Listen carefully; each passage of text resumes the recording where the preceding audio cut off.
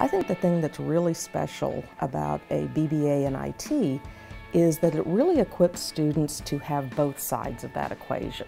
So they get a strong grounding on the business side, they understand how business works, but they also get a strong grounding on the technology side, and they understand how to use technology to drive that type of change in business. The Rawls prepared me for my career by giving me a really strong base of fundamentals, both technical skills, communication skills, also the discipline that you need to make it through college.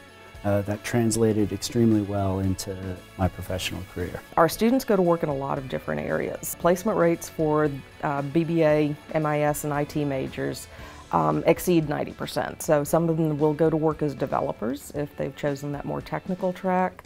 They might go to work as a database analyst, a systems analyst, a project manager, and of course they're also getting to work in jobs that really do have influence on their organizations, and they're actually being able to go in and make a difference, and I think that's pretty important to our students as well. I'm the president for the Association of IT Professionals here at Rawls, and so we do a lot of professional training for our students, really help them get ready for the industry.